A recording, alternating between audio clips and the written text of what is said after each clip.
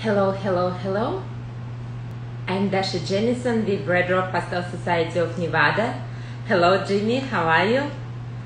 And today we are meeting with Tara Ville.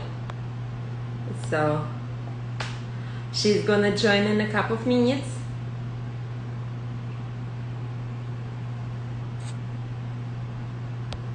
And thank you for watching us live, and thank you to everyone who is going to watch us in a replay. We created this series of Instagram live videos during pandemic, and right now we're continuing to meet with artists whom we cannot see in person. Hello, Robert. Pizza pasta, I guess. And here's Tara. Hello. Hey. Hi. Hello, how are you? I'm good. How are you? I'm doing fantastic. Thank you for asking. Let me turn this around a little bit. How is everybody? I can't hear you now. Everybody is waiting at this. Okay. Well, hello. Hello. So you're going to be from your studio? I am, yes. My very messy studio. I don't know if you can see. Probably not. Here, let me take this off real quick. I was trying to clean this morning, but it wasn't really super effective. I find when I clean, I just make a bigger mess. But this is my studio. So that's it.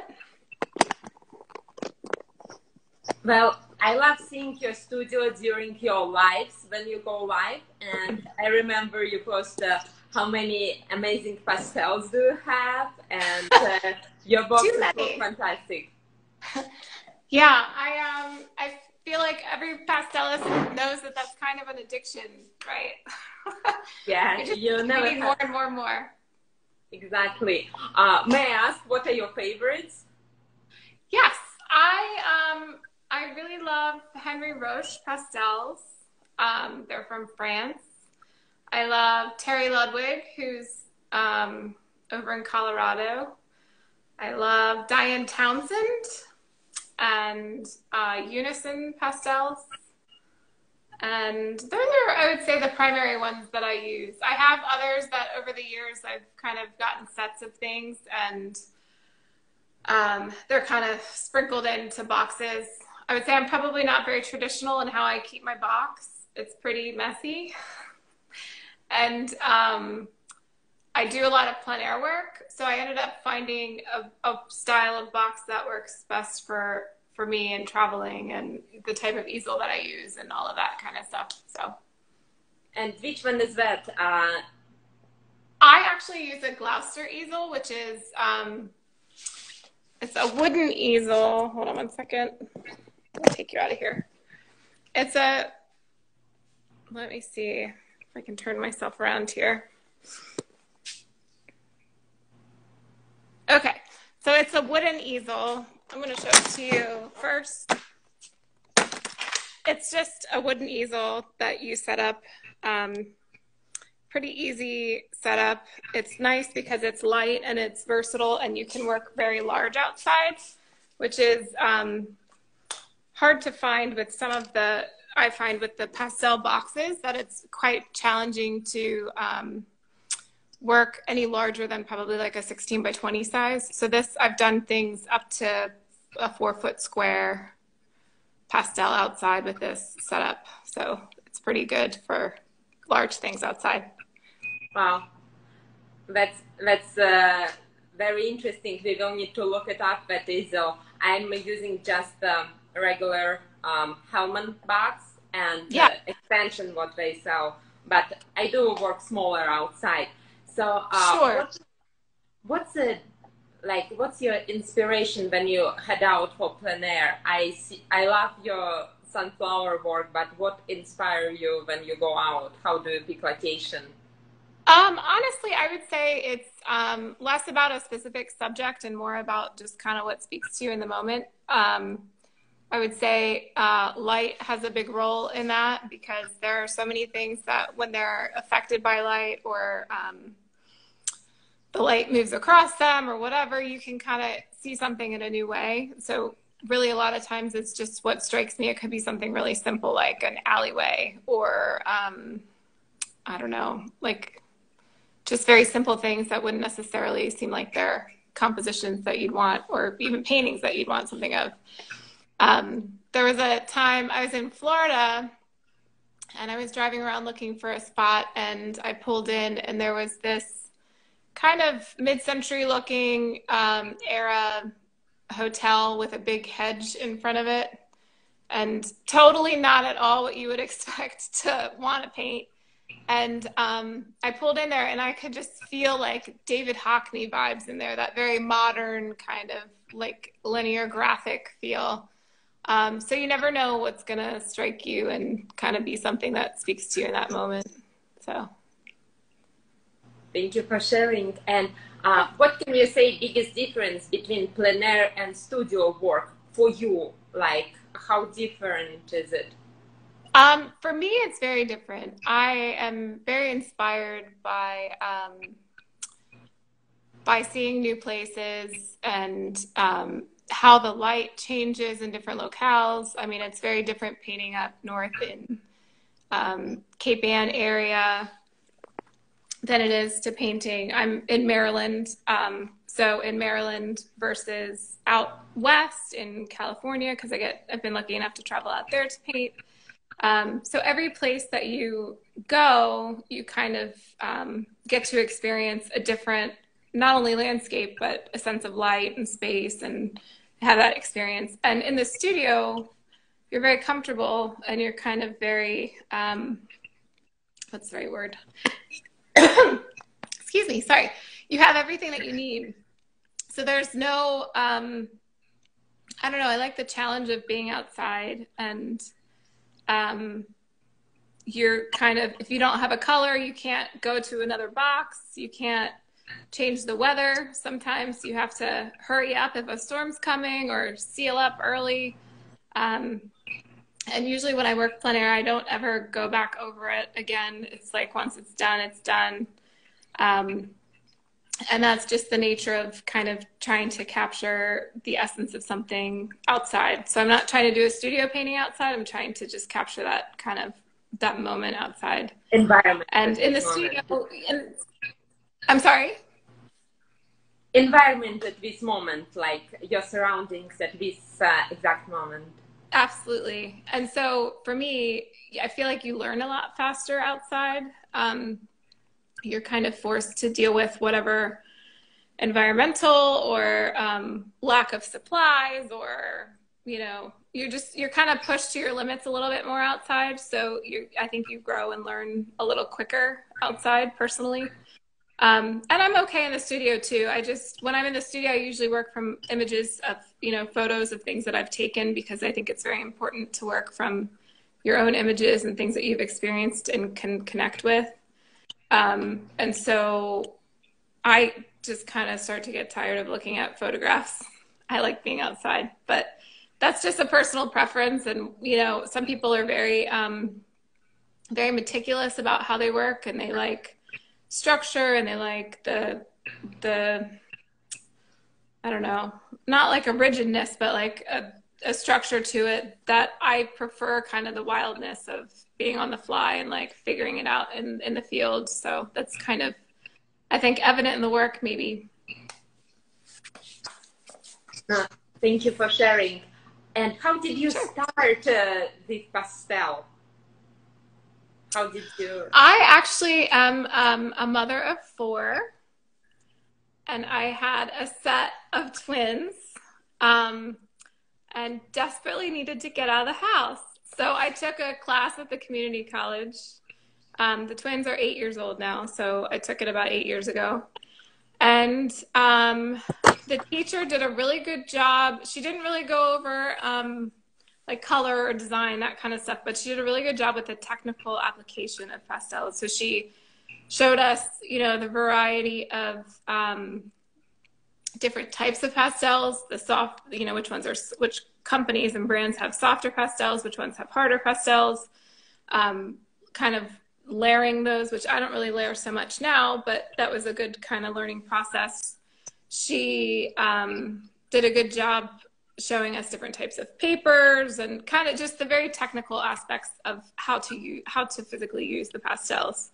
And that was at the local community college here in town. And then I just fell in love with the medium. I think it's very intuitive for me and for a lot of people because it just kind of, you respond to it. There's no extension of brush to kind of separate you from the medium. It's just very tactile and versatile and immediate. So it's just to me, I think it's a great medium to use for a variety of reasons.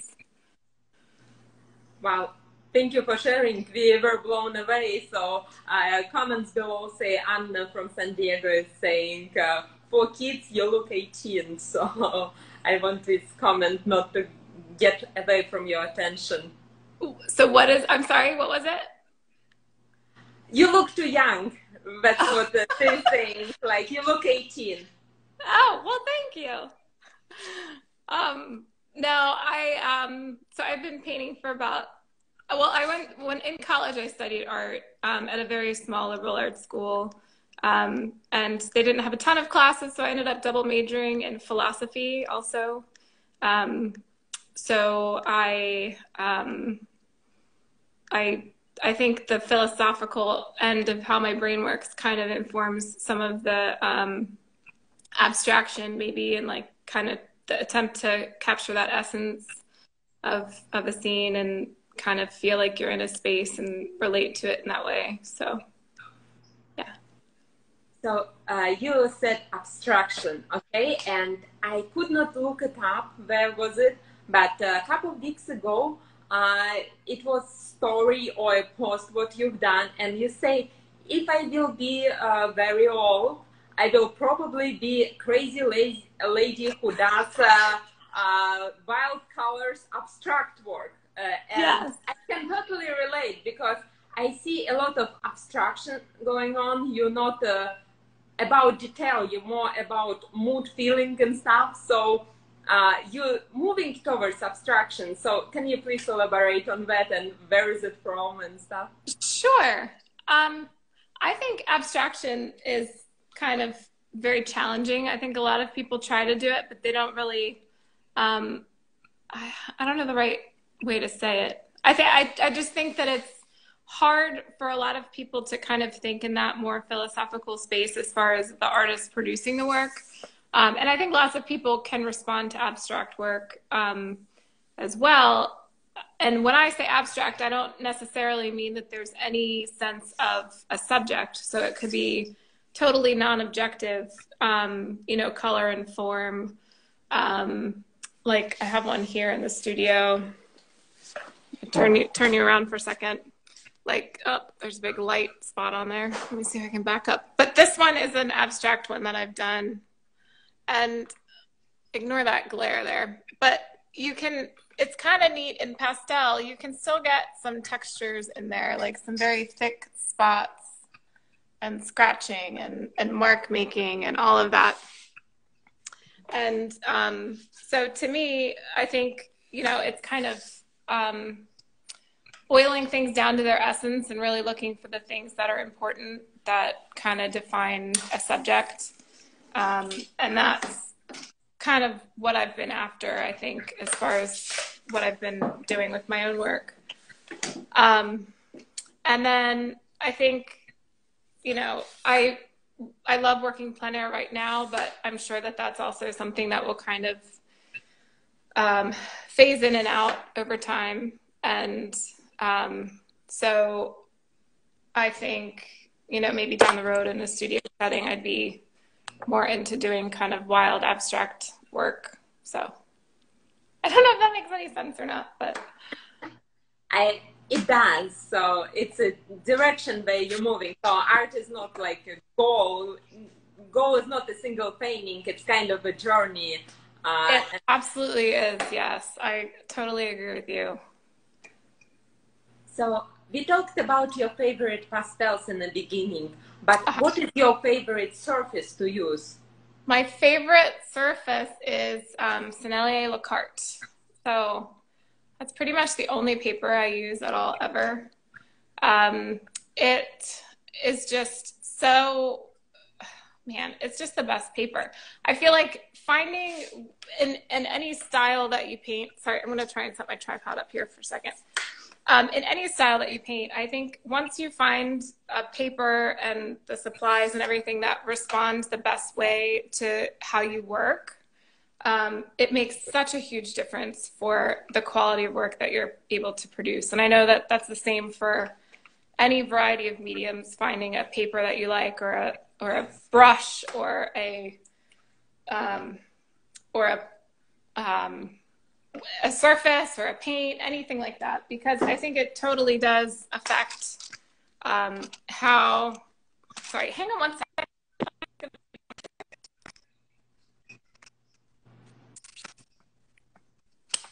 Hello, Corey. Hello, Yelena. Thank you for watching. And this is Dr. Jenison with Red Rock, and we visiting Taraville, all the way in Maryland.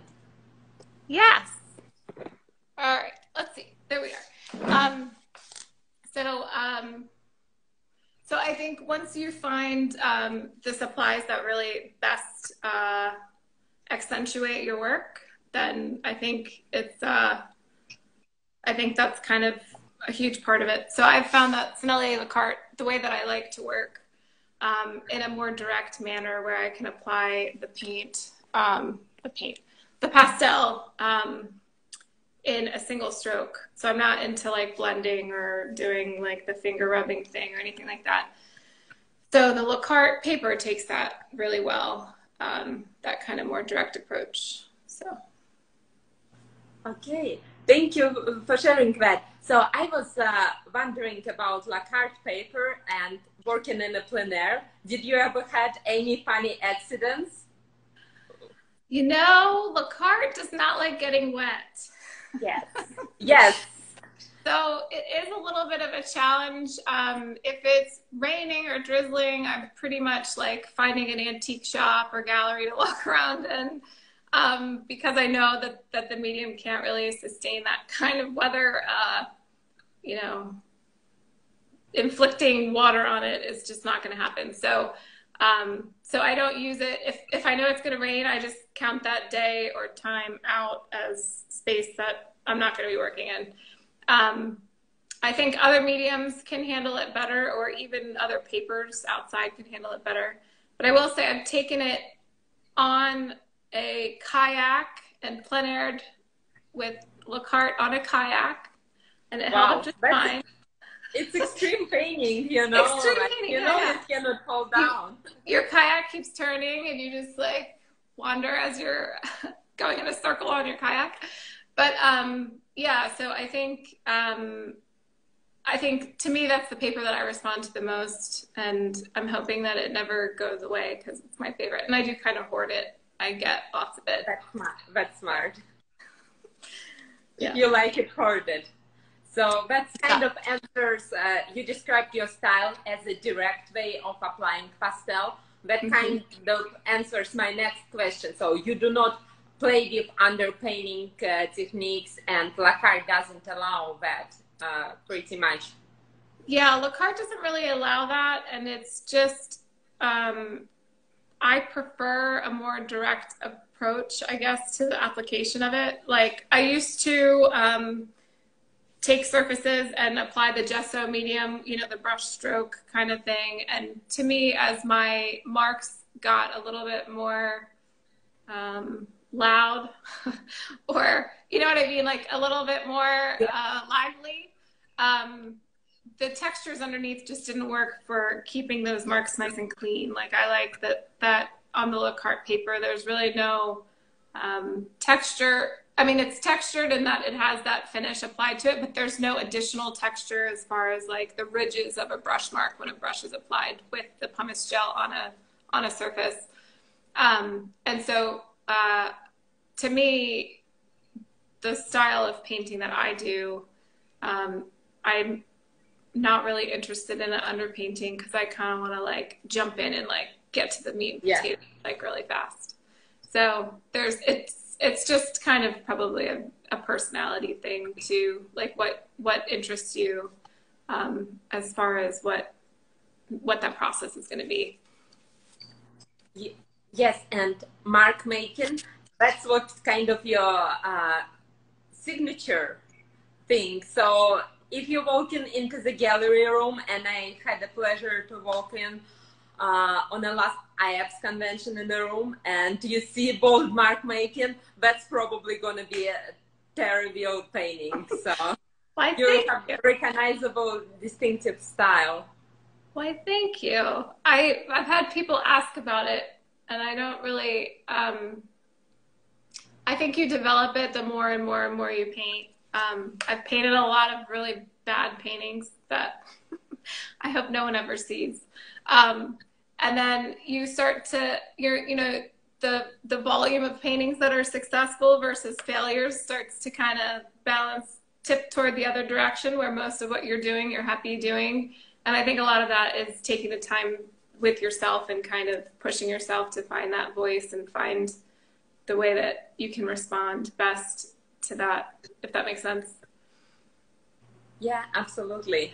And I think too, a lot of people not that I'm knocking like taking lessons with people, because I think it's really good to learn from other painters, but at the same time, I think sometimes people take so many workshops and so many lessons with so many different people, and each person has found their way to work in a way that works for them.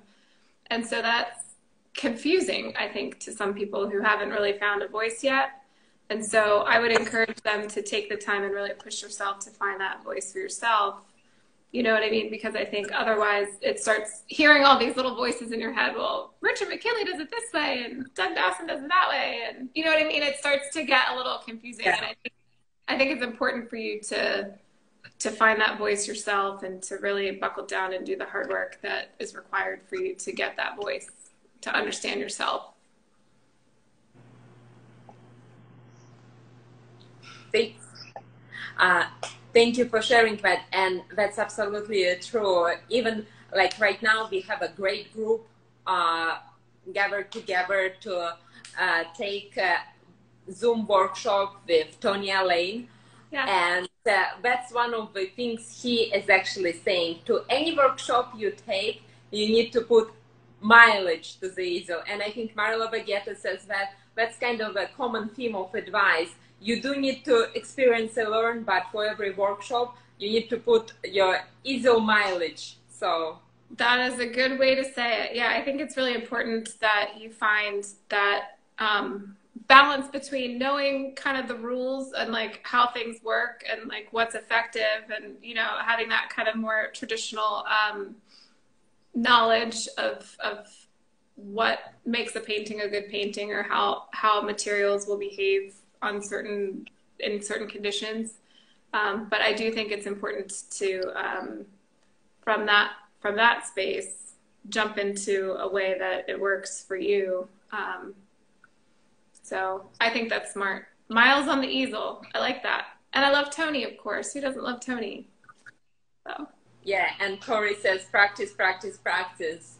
Practice, practice, practice. Yeah, I think, and that's another thing, like, that I think the plein air thing is really good for you outside, because you're kind of forced to not be so comfortable. Like, it's very easy to fall into a routine and be very comfortable with having like, oh, well, I know I have another piece of paper if I mess up this one, or, that kind of thing. And in the field, it's like, I hiked 12 miles to get to this spot and I have one sheet of paper and it's going to work. Kind of, you know what I mean? That kind of, I don't know. I think being in the field, you kind of learn a little bit quicker, personally. Joe says it's only paper. Like, don't be afraid to mess it up. It's only paper. Yeah, absolutely. I've gone through a lot of paper. So. Speaking about plein air, I took this screenshot of your Instagram. You just recently been featured in a plein air magazine, and there is an article about you there. Congratulations. Thank you. Yes, it was quite an honor to be in plein air magazine. I think I think generally pastels in plein air are not as well represented as it could be. And I encourage anybody, I mean, any medium works outside really. And pastels are certainly one that works really well outside because it's so immediate, and you don't have to mix a color. You don't have to wait for anything to dry. If you use Le Carte paper, you do have to make sure you don't get it wet. But other than that, and it's kind of a bummer that we have to spend so much money on glass. But other than that, I think, you know, pastels are the perfect medium to have outside. And so in the plein air world, I'd say that most events that I go to, if I'm not the only pastelist, there's maybe one other pastelist. There just aren't a lot of us out there doing it, unfortunately. And I would encourage anybody to do that because I really do think it helps you grow quite a bit. No, you cannot underestimate the value of a plein air work. It's as important as a studio work. We're gonna wait till it stops being 100 degrees outside here in Las Vegas, and cannot wait to get out to drink lots of water. Exactly. But I'm not extreme plein airist. Like that's too much. It's like that little meme with the guy with the easel on like a little floaty, and he's out in the ocean painting it's like some Italian scene or something. Extreme plein air. It's a new fad. Yeah, no, you know what, Manet started it, right? Like Manet started that trend. Yes. He put an article in a newspaper of what he almost drowned painting his Northern Sea painting, and that's become a success, and he sold some of the paintings. So whatever you got to do. That's funny. Yeah. I think, you know, I'm really grateful for all of the experiences I've had painting plein air, because each one just like you kind of stick it in the tool belt and you learn something every time that you go out and you paint. And you know, if it's the landscape, if it's, you know, some kind of personal experience that you have while you're painting, like I like listening to music when I paint, so I'll hear a song and I'll think of a painting. Like it's like they connect in your brain, and so it could be, you know, I think each place that you paint outside informs you as an artist. So. Thank you for sharing. That was wonderful, and we're gonna keep it short and sweet today. I love your sunflower paintings. Those are my favorite, but Tara painted so many different subjects, and you guys can follow her Instagram. I tagged her in the stories and in the previous post. So make sure you follow Tara, and she goes live quite a bit and showing her technique. So maybe next time you will show a couple of marks. That's very exciting to watch. So make sure, guys, you're following Taraville and Red Rock Pastel Society of Nevada. We're gonna keep bringing amazing artists to our live interviews, and maybe some exciting new Zoom events. Thank you so much for watching us. Thank you, Tara, for being a wonderful guest. And I'm gonna try to save this to Instagram TV, so it will be available for replay on our page. Excellent. Very good. Well, thank you so much. Thank you so much for watching. We have tons of hearts, and thank you for joining us. See you all guys soon. Thank you. Bye. Thank you. Bye.